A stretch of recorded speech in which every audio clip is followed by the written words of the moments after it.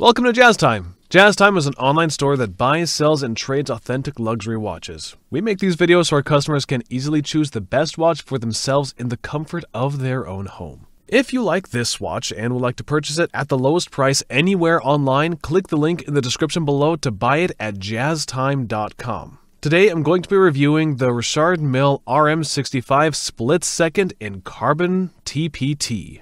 I'm going to talk to you a little bit about the history of the 6501, and then I'll tell you where this watch stands in the lineup of similar current models of Richard Mille. Then I'll tell you about the bezel, dial, case, bracelet, and finally try it on and give you my thoughts. So let's start with that history of the RM6501. It's Richard Mille's most complicated automatic movement. Now, make sure you hear those words correctly. It's the most complicated automatic movement.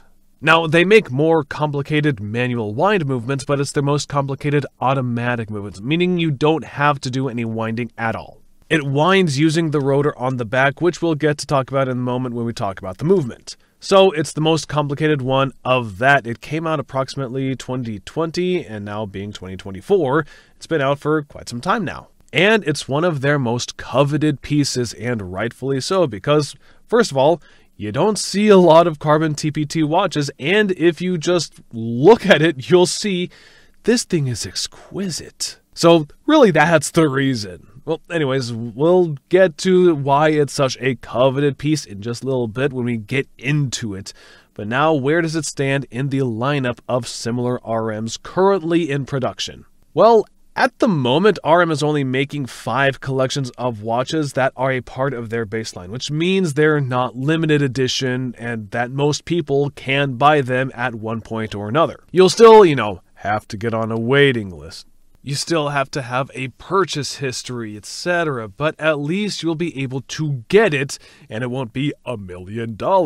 So what are they? They start with the 6701, which is the skinnier one. Then they start with the 6702, which is the more sporty version of the 6501. That's the 2. Then there's the RM30, which is actually now the RM3001.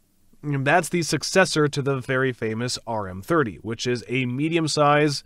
Both of the other ones I told you were smaller. The 4th one, which is a smaller size as well, more close to the 6701, except it's a chronograph, kind of like that in the sense, and that it's the same size, and that you have the bigger one, which is what you got here, which is the larger one, and it's actually larger than the RM30, and that is the 6501. And that is the largest of the base models that RM produces. And the reason is because it has all of these extra pushers on the left and the right, which we will go through in just a little bit. So that's where it stands in the lineup. And of the 6501, which is what you're looking at right now, this is the split seconds, which is what you're looking at. It has several variations. So there's titanium, rose gold, carbon TPT right here. And they also make it in gray carbon. It's either gray quartz or gray carbon, something like that. Something close. It's gray.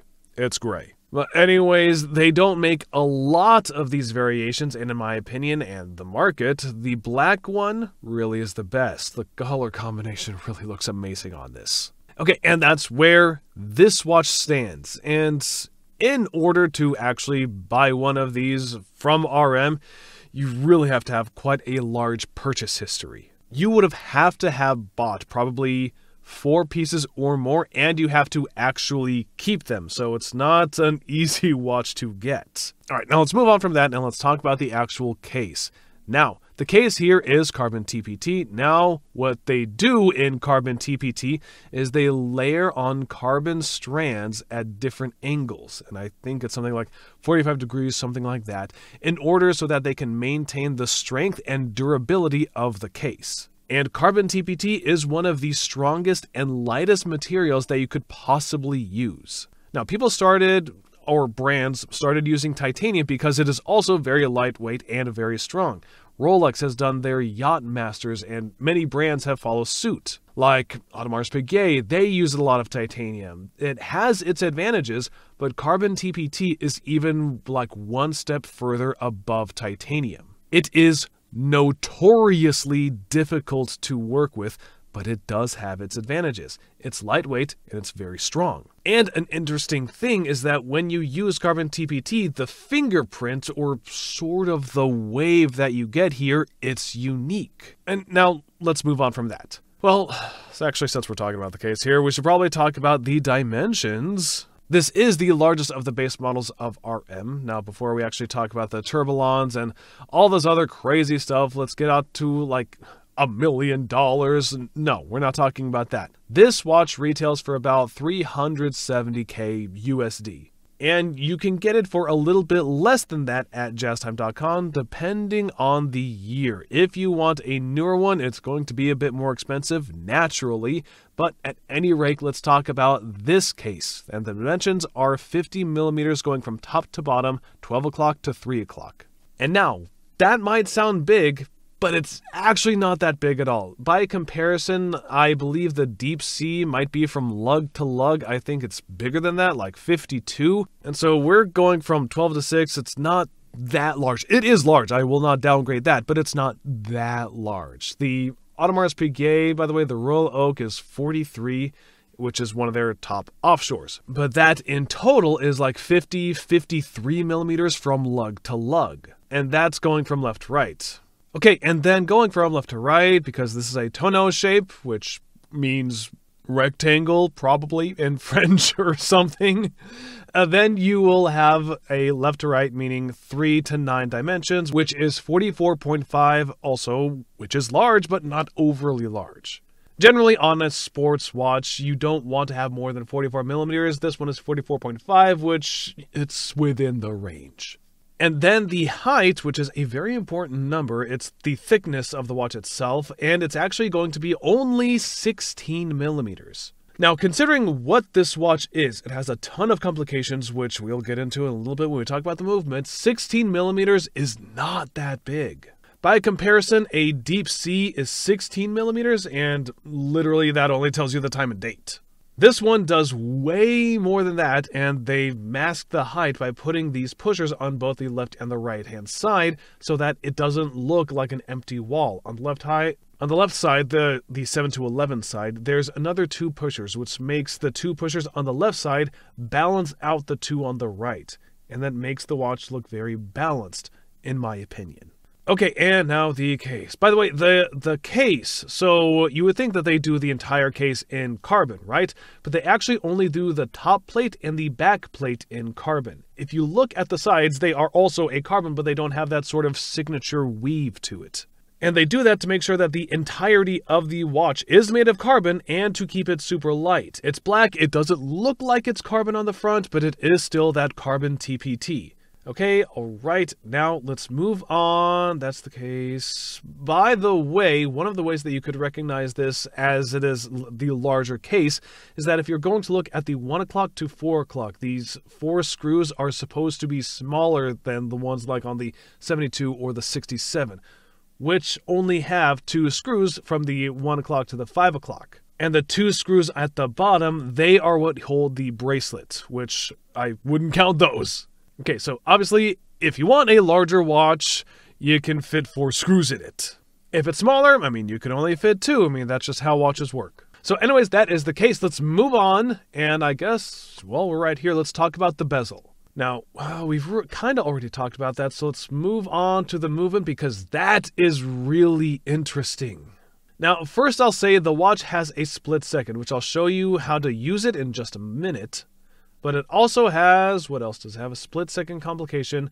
It has the date in the upper left-hand corner in green. It has a function selector at the bottom right-hand corner, which you can select. And it also has a variable geometry rotor, which is on the back, meaning that you could change how easily the watch winds by movement, the placement of the weights within the rotor, either up or down. Down being for less active. If you move it up, it's going to be more active. And so that tells us quite a bit about it, actually. And, oh, I forgot, and it also has a fast wind on the bottom left-hand corner. I've never actually seen a watch with a fast wind on it, but this one actually has it on the bottom left-hand corner. It has a fast wind, and that really comes in handy if you're trying to wind the watch and you haven't worn it in a while. Most watches you have to use the wind on the crown, but RM, they have figured out a revolutionary way to do that, which is this wind. So let's go ahead and start testing this watch out. Let's start with the wind, I guess. Okay, so let's just say this watch has been sitting down for some time and I need to wind it. One of the ways that you can do that is you press the bottom right-hand button right here. And I actually used it many times myself when I had this watch, and I just pressed the bottom right-hand button and press it as many times as you need to. I press it like 20, 30 times and it'll just wind up the watch. Another way you could do that is the traditional crowned wind. So how do you get this function selector in the bottom right-hand corner? You press the little button on the crown. When I first got this watch, I actually didn't know how to do that. I had to watch a YouTube video on how to do that because I couldn't figure it out. And so that's another benefit of watching this video. So simply press the little button on the crown that you see here, that indicator, and it starts on the wind, which actually if you just turn the crown, it'll wind it and it is a position of 0. If you press it once, it'll pop up to D, it'll pop up to D. It's like the function selector of a gearbox. D stands for date. And then when it's on that position, you can turn the crown, or don't pull the crown, you turn the crown and the date will change. And since this is a skeletonized dial, you can actually see the date wheel in the back revolving, which is very cool if you ask me. If you then press that button on the crown once again, it then goes to H. H stands for hour. And you can then change the time by simply moving the crown.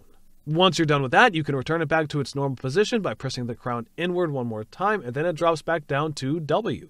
And that's how you use the function selector, and now let's use the split second. Now you see, right now in its neutral position, you'll see only one blue second hand. Now I'll start the counter by pressing the upper right hand corner. That's traditionally how you would start a chronograph, and it'll start moving and going through.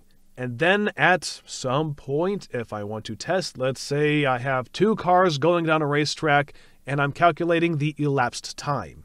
I will, let's say the first car passes some marked point and I want to see how far behind that second car is. I would then press the button in the upper left-hand corner, and that would allow it to, well, when I press it, boom, it stops the blue and allows the orange hand that is underneath to continue moving, which is a pretty cool thing because you can calculate elapsed time of 2 different objects. And then if you want to restart anything, you just press the bottom button that says reset. And it can calculate the elapsed time of 2 different vehicles, for example. But most of us are probably not calculating race cars around a racetrack. So for me, I will just leave this running, and it looks really cool, and I'll keep the second hands. So it looks like it has all these hands, and I mean, the watch looks like it's full of life. It has all of these crazy colors like a race car, and then it has all of these different hands moving around.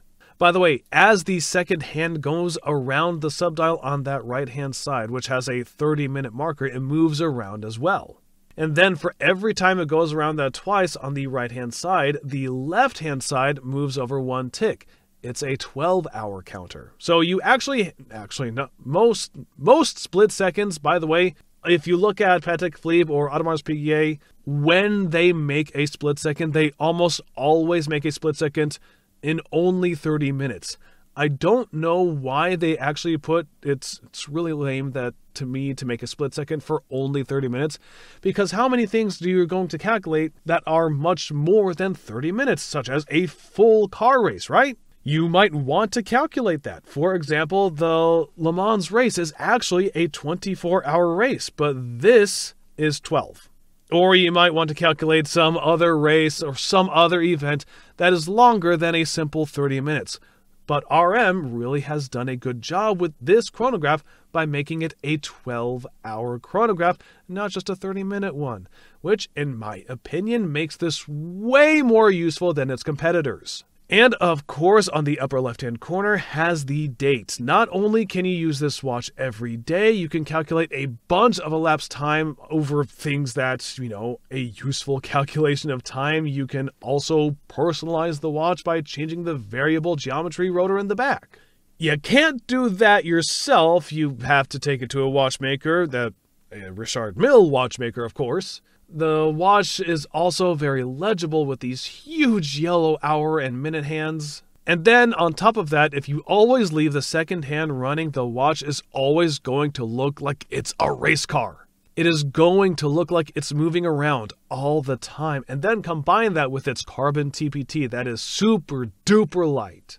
And not only is the front made of carbon TPT, but the sides and everything else. Now, for example, on the rose gold, what they do is they put a faceplate on it with rose gold, but then the body is actually made of titanium to keep it pretty light. But in this case, since carbon TPT is actually even lighter than titanium and stronger, they don't need to do that. So then you can make an entire watch of this black carbon TPT, which keeps this watch, I just wish you guys could feel this, it is so incredibly light. It's so very comfortable. Okay, that's enough with the movement. Let's move on to the bracelet. The bracelet is your standard RM bracelet with this titanium, I guess you could call it a deployment buckle. You simply pull it up on, okay? It is very comfortable, very easy to put the watch on and off. And another side note is that the strap on this RM has gone with double vents, meaning 2 vents, one on each side. They almost always go with double vents now. Before, on the older models, they would only do a single vent, which in my opinion is not that good. Now with this double vent, it looks much better. It looks much more sporty, which is kind of what RM is a sports watch. That's what they're going for. For me, this is purely a sports watch or baller watch, but anyways, they make it with this double vent, which looks really cool, and you can change that strap. So, for example, if you want to change that black strap with an accent of red or white, or red accents with a white strap, blue strap, green, whatever, you can swap it out. And they make a lot of cool straps to make this watch really stand out. And that's really it for the strap and the buckle. I've already talked about the movement, so I guess that brings us to the end. There's actually a lot of things I want to talk to you about the base plate. It being a sandblasted with PVD and then having a bunch of cool rhodium plated beveled wheels and so on.